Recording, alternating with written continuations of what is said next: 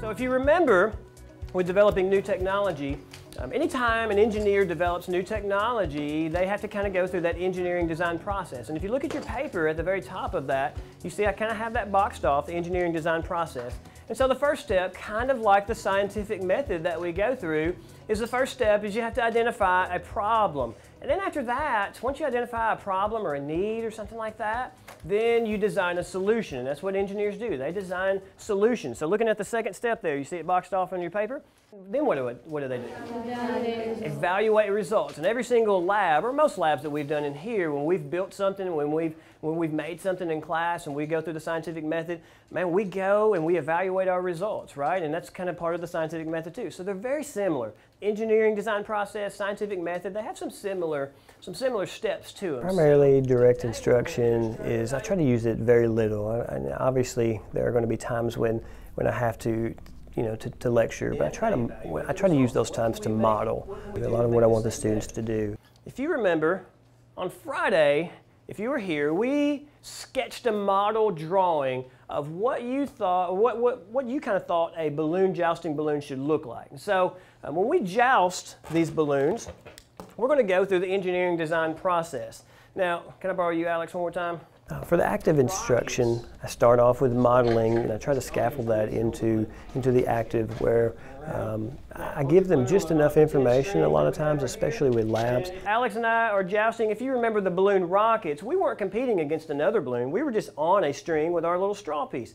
And as we have potential energy filled up into the balloon right here, when we release that kinetic energy, which is energy in motion, travels, boom, boom, boom, boom. But here's where the jousting part comes in, and this is where the big challenge is going to take place. Okay, so we have these bamboo skewers, and so Friday, if you remember, we kind of drew a sketch of where would the best placement of these go if we were trying to battle against another balloon.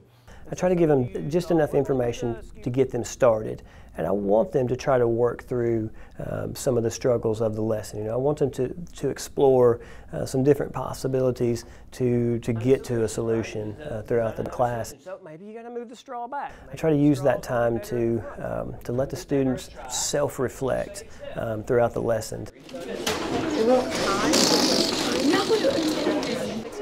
Remember, you're testing with the straw first. Testing with the straw first.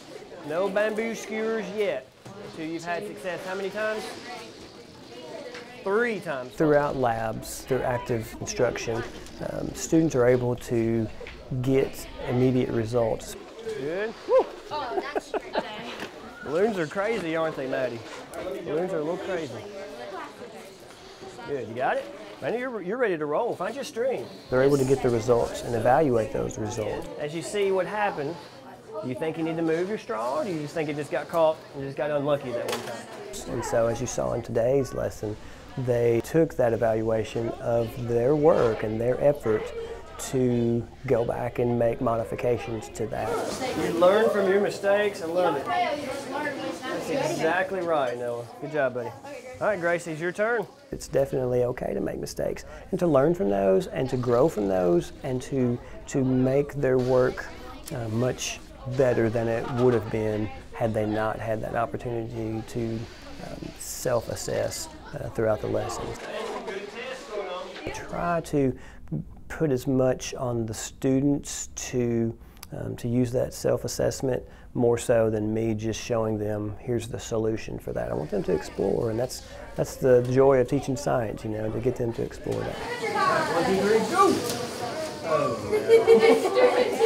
The work products that I enjoy using for the students are the ones where they are responsible for the majority of the work. I like to get them started, and so today's lesson, I started them out with a question/problem, which is the first step of the scientific method. You always start off with a question or a problem. And then when you get to the hypothesis, the students then can start to internalize, can I make this work? That process, that thinking process or thought process begins to take place. And so they begin to kind of assess themselves to see if this is something that they feel confident in doing or not. All right, so what do you think happened? Okay, so... You think you need to make... I'm sorry?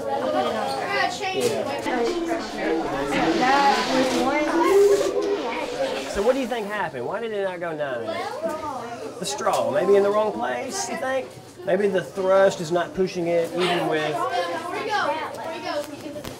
That's right, good job. Good job. All right, so again, just like an engineer, man, just go back to that step 2, redesign. But it's interesting to see the finished products that students come up with and the solutions of how they solved certain problems, you know, in class and how they came up with that solution. Sometimes they received help from a partner, a lab partner. Sometimes they solve it on their own. Sometimes, you know, they need a little bit of guidance along the way. But the finished product that I enjoy using are products that are mainly self-driven by the students. Ready? 1, 2, 3, race! Come on, come on, come on, come on, come on, come on, come on. About 8 feet.